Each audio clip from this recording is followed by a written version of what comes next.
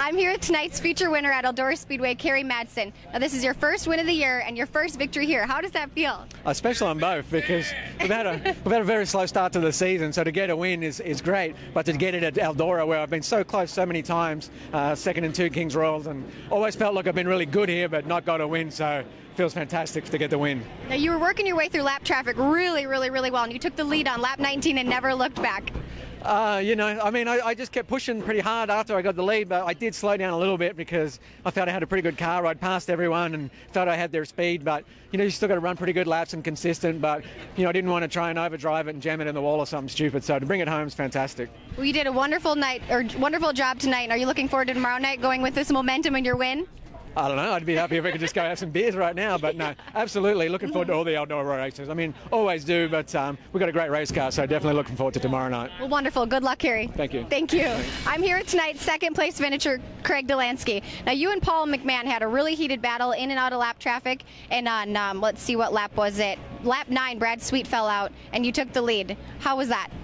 Yeah, really we had a pretty decent race car. It seemed like there in the initial part of the race I felt comfortable and was just trying to pace along there, and Brad was running a good race. I'm not sure what happened to him, but then after he dropped out, we got the lead, and about 12 to 13 laps in, I thought that we were getting a flat left rear tire, and the car was just definitely laying left hard, and I was concerned about trying to make all 30 laps, but in the end we come home second with the car in one piece and made it through it.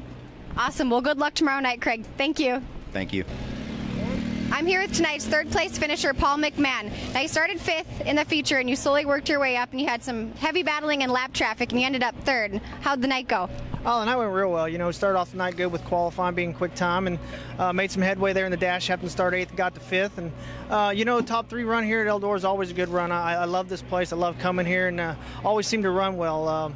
But tonight was just, we were a 3rd place car. We were actually a 4th place car. Sheldon Kinzer was actually flying around there and got by all of us almost. And but Kerry did a heck of a job. But I just got to thank Chad and Jen Clemens giving me the opportunity to drive this race car. Everybody at CJB Motorsports that worked their butt off. Barry Pickles and Jonesy, them guys, they put in all the hours, and I get all the glory. So I got to thank them guys, and Paul Kistler, everybody that's associated with us, All Star Performance, Bears Tree Service, everybody that helps us out. I got to thank them all. And anytime you run with World of Outlaws and you get a top 3, it's always a good night.